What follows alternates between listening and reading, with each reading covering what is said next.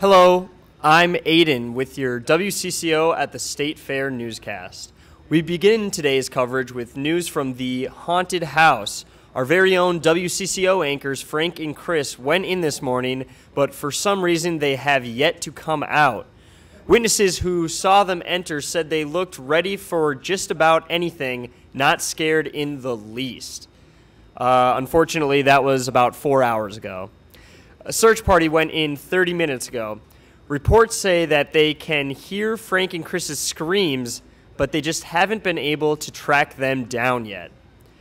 A mummy from the second floor says he saw the pair about an hour ago. He said they jumped and screamed, then raced off before he could grab one of them. This is a developing story which we will keep you updated on. Let's check in on weather and traffic. Hello, my name is Janet with your weather and traffic updates. It's a beautiful day at the fair, and officials say they are expecting record numbers of people on the streets. We are beginning to see backups on Judson Avenue by the Miracle of Birth Center, where Ashley the cow is expected to give birth at any moment. Things are getting congested on Cooper Street, right outside of the Lumberjack show. We are hearing reports of a family of 4 waving in and out of traffic.